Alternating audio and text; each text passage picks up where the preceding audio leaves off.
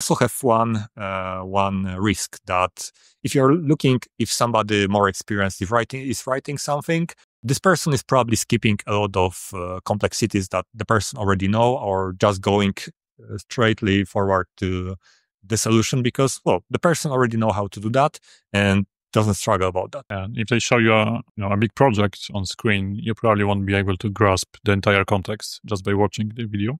Although I think it's a nice format if you want to give some quick overview of some code, or if you want someone to see how to do something exactly, like refactor something. Or what comes to my mind is live coding on presentations. That's quite a nice format because it is like 5 or 10 minute presentations. But it's a different format that can be useful. But what I don't like is, like a video course that I open and I see there's 24 hours of video watching ahead of me. And I am already bored. I didn't even start. And I know there will be lots of filler content in there. And that doesn't make me want to learn. Yeah. So what's the solution here? Probably build something. Oh no, I need to get my hands dirty.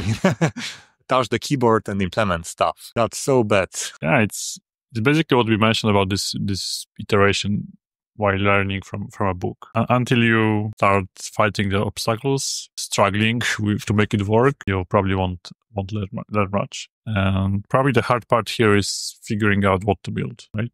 Because again, you can pick up a tutorial and build some easy application, some trivial application, but it won't teach you much. So you have to pick up something that's a bit more advanced and that probably will test you a bit. I mean, test your skills